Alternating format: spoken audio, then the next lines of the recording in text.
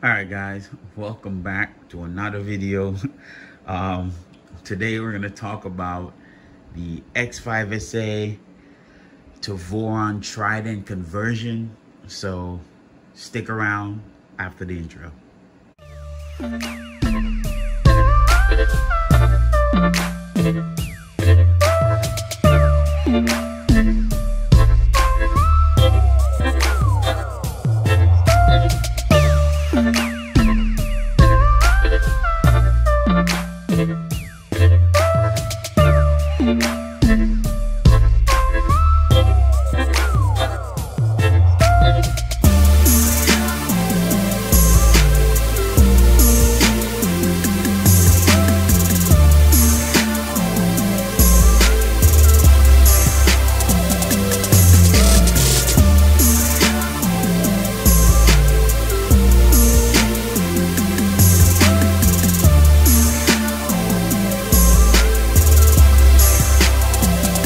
Alright guys, so let's officially talk about this. Now, before I go into this, I just want to say something because I'm seeing it pop up lately by a couple of people, and I just want to get it out straight.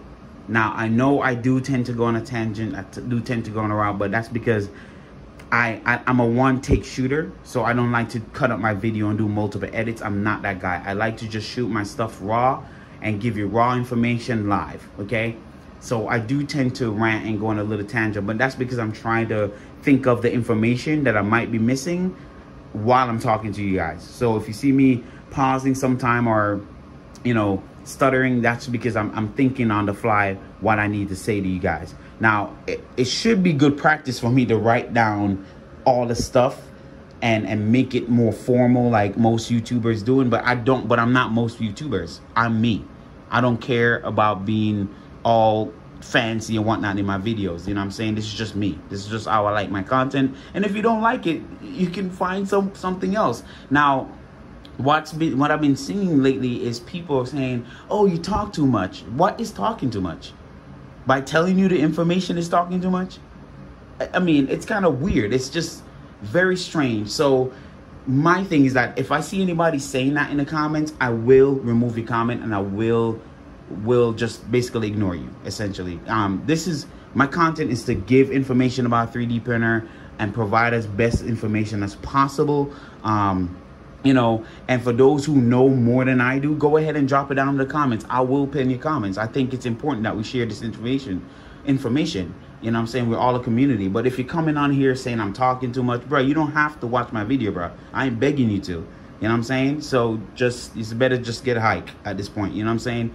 My content is not for you, clearly, and clearly you want a dummy on a video just not saying anything clearly. So again, not to come on around, not to disrespect anyone, but it's annoying seeing that all the time. So it's been popping up lately. And again, if you don't enjoy my content and it's not for you, just leave. That's all I'm saying.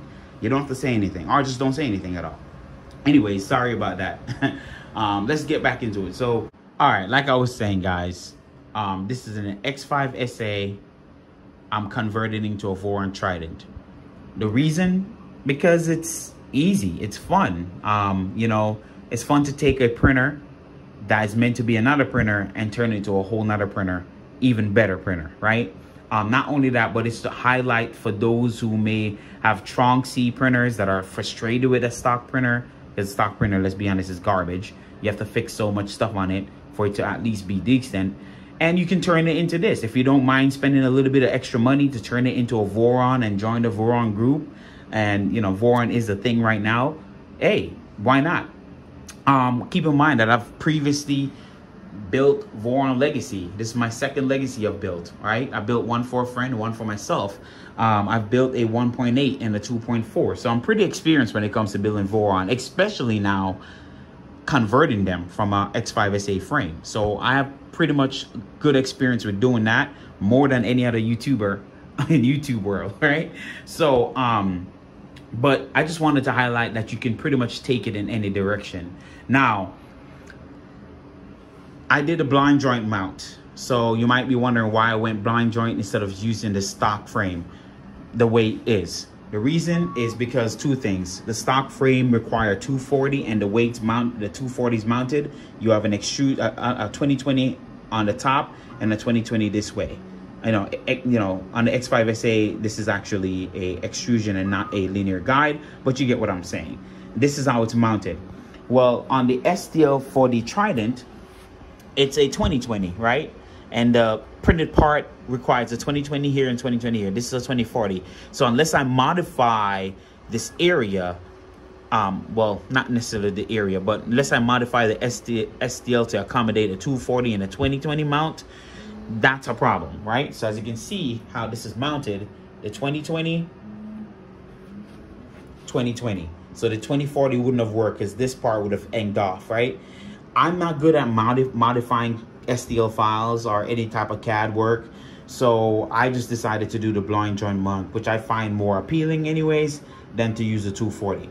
So if you're good at modifying STLs, then you could probably leave the frame as it is and go ahead and do everything else.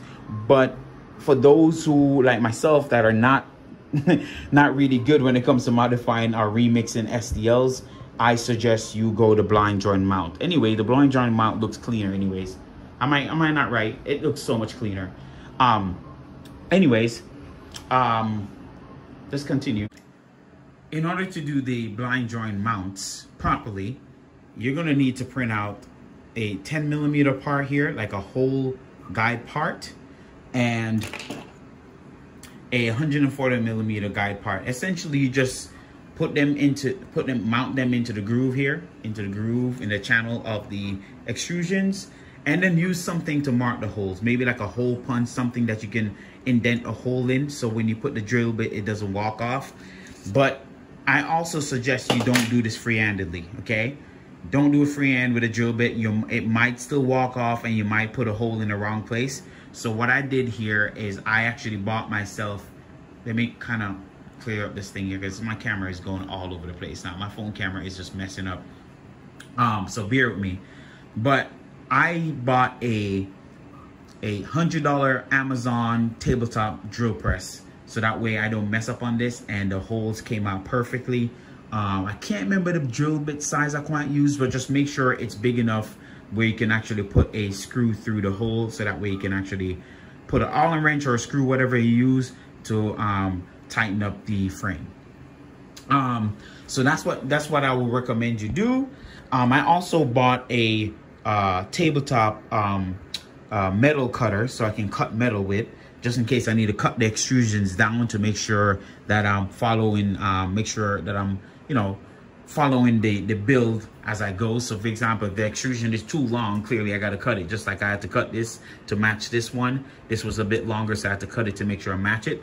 So in those cases, you need professional tools to make sure you're doing this correctly. Now, the stuff I've bought so far, you know, I bought an extra motor because I had a spare motor from the 2.4 build. It was a 3-pack, I only used 2, so I just went ahead and used it. Instead of using all the Tronxy motors, I just wanted to use a stronger 92-ounce motor for the A and B. So these are from Stepper Online. They're 92-ounce stepper motor, pretty thick boy, beefy boy. So I bought an extra one for 20 bucks off Amazon, just to complete the pair. Using these 3 stepper motors you see for the Z, I'm using them from the Tronxy kit. If you wanted to, you can definitely use all 5 motors from the Tronxy kit. You don't have to do what I do. But if you want better motors, you can go ahead and use Stepper Online or LDO, whichever one your preference is. I also bought 350mm lead screws. These are single start lead screws, so TR8x2 lead screws. The reason for this is because I wanted higher resolution on my stepper, on my Z, higher resolution on my Z. Plus you get less backlash with the single start lead screw, just because with the 4 starts they tend to be a little bit more how should I put it, less friction between them. So basically when you when the power is off on the motor, they easily slide down, depends on how they're mounted. But in this case, because with the single start you have a little bit more friction, They don't slide as easily and they don't lose their position as easy as they force start, in my experience. So that's the reason for that. And so those are 350 millimeters. I decided to not follow the bill of material in this case with the Z motor. They recommend, not require, but recommend that you use the stepper with the built-in lead screw. In this case, I'm just using couplers. I'd rather just use the spring couplers in this case. I'm just kind of saving money where I can. So in this case, I have the spring couplers with a quarter of an inch ball bearing in between the stepper shaft and the actual lead screw. I also make sure to mount them properly. So in this case, make sure you tighten up the grub nuts evenly on each side, because if you tighten up one side more than the other, it's going to shift the lead screw here to one side and you might introduce a wobble. Okay, so make sure you do this properly to make sure you don't introduce a wobble here.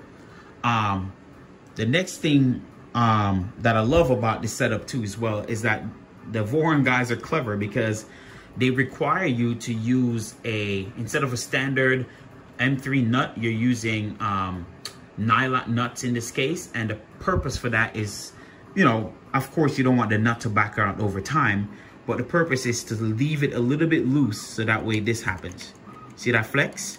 It's basically like an anti-Z wobble in a way, right? And the thing is that you never want to constrain lead screws. If they're short and straight, it's okay to constrain it. But in the case of the trunks, when they're tall and long like that, you don't want to constrain them, because all that wobbling effect will go right into your bed, okay, and just make your print look ugly. So it's a smart idea to leave it a little loose so that way there's some flexibility there. Very clever.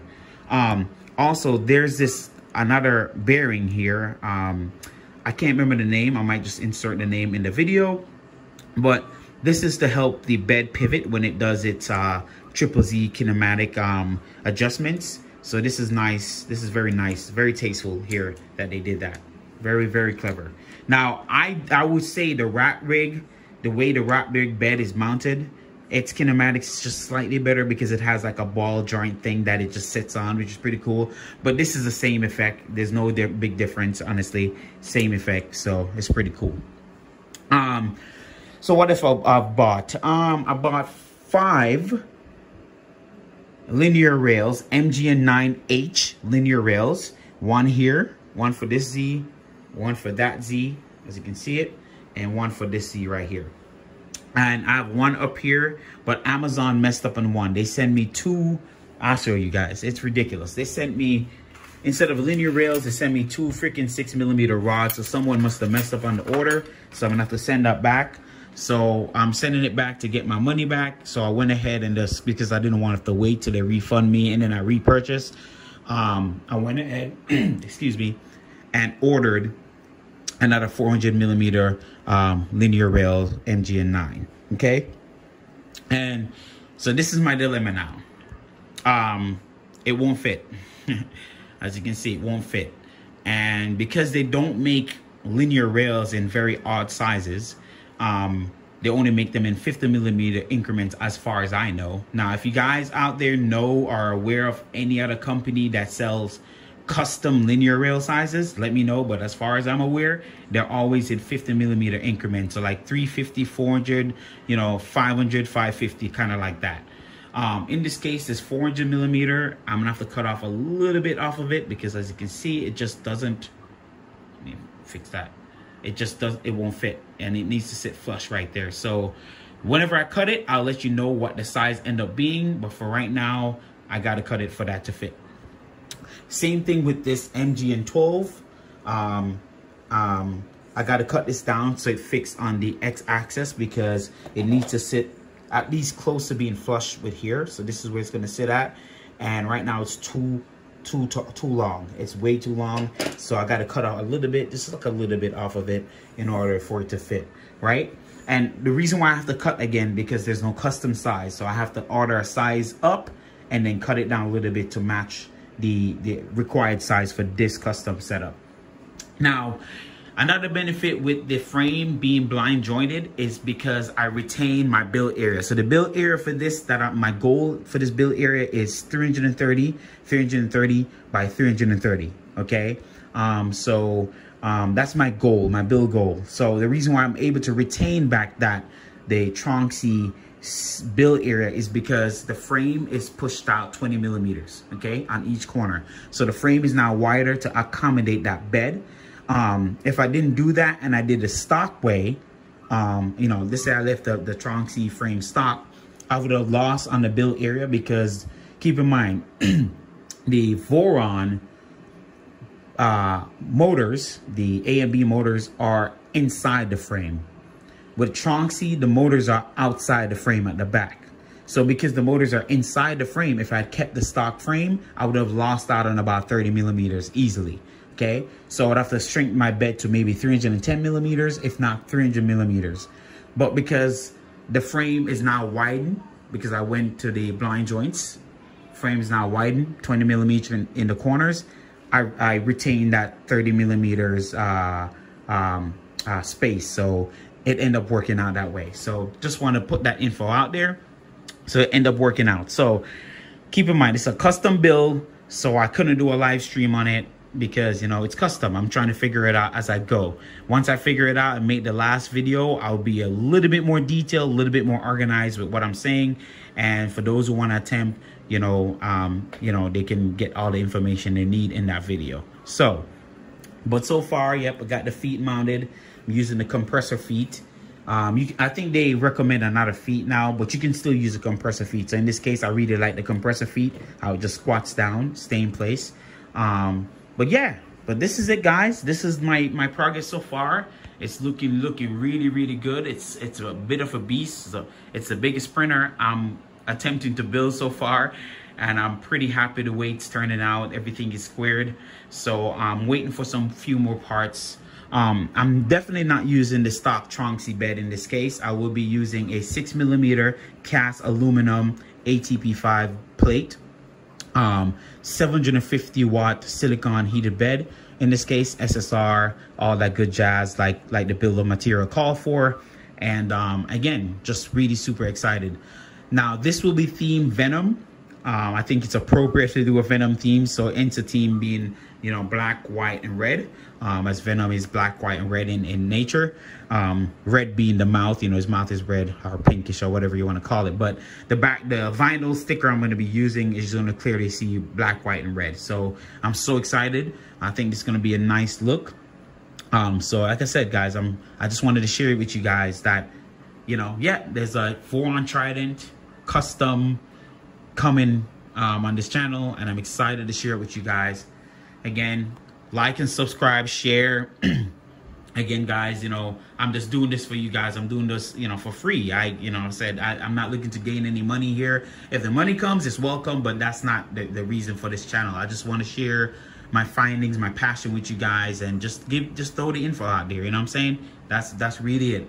You know, I'm happy to just be able to share my passion and my excitement with 3D printing and all that with you guys. That's the purpose of this channel. So yes, guys, just again, like, subscribe, share. There's more to come. This is part 1. So, and I'll see you in the next one. Peace.